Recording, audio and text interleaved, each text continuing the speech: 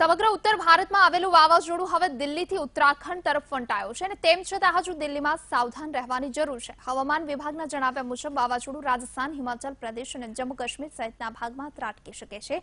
જો કે હવે એ તોફાન હિમાચલ અને ઉત્તરાખંડ બાજુ ફંટાયું છે। બીજી બાજુ ઉત્તરાખંડમાં ભારે હિમવર્ષા શરૂ થઈ ગઈ છે અને જેના કારણે કેદારનાથ યાત્રા રોકી દેવાઈ છે અને શ્રદ્ધાળુ અને રુદ્રપ્રયાગથી આગળ ન જવા માટે સૂચના આપી દેવાઈ છે।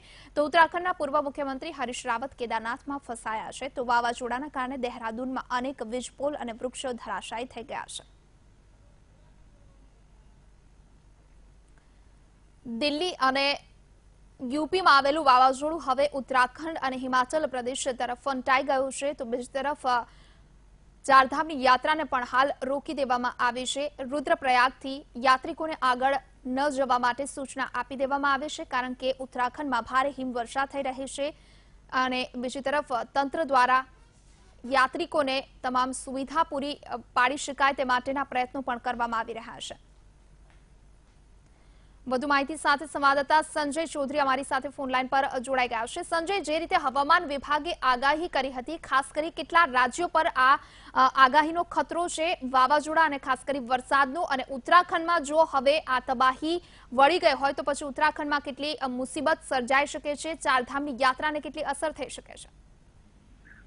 હાલમાં જે વાવાઝોડું છે એ ઉત્તરાખંડ તરફ ફંટાયું છે। હિમાચલ અને ઉત્તરાખંડના કેટલાક ભાગોમાં વાવાઝોડાની અસર જણાઈ રહી છે। ખાસ કરીને ઉત્તરાખંડમાં બરફ વર્ષા શરૂ થઈ ગઈ, ભારે મોટા પ્રમાણમાં બરફ વર્ષા શરૂ થઈ ગઈ છે।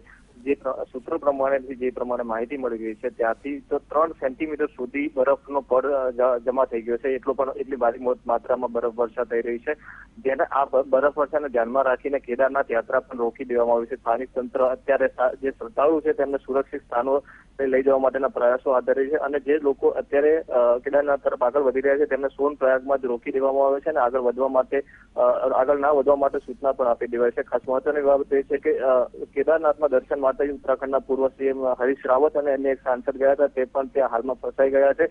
જો કે રાહતના સમાચાર એ છે કે આ વાવાઝોડાના કારણે અથવા તો બરફ વર્ષાના કારણે હજુ સુધી કોઈ જાનહાનિના સમાચાર મળ્યા નથી। ઉત્તરાખંડ અને હિમાચલમાં આ બરફ વર્ષા શરૂ થઈ ગઈ છે અને દેહરાદૂનમાં ભારે પવનના કારણે કેટલાક વૃક્ષો અને વીજ પોલ પણ ધરાશાયી થઈ ગયા છે, જેના કારણે ત્યાં ભારે નુકસાન થઈ રહ્યું છે। મનીષા, આભાર સંજય આપનો સમગ્ર માહિતી વિસ્તારથી આપવા માટે।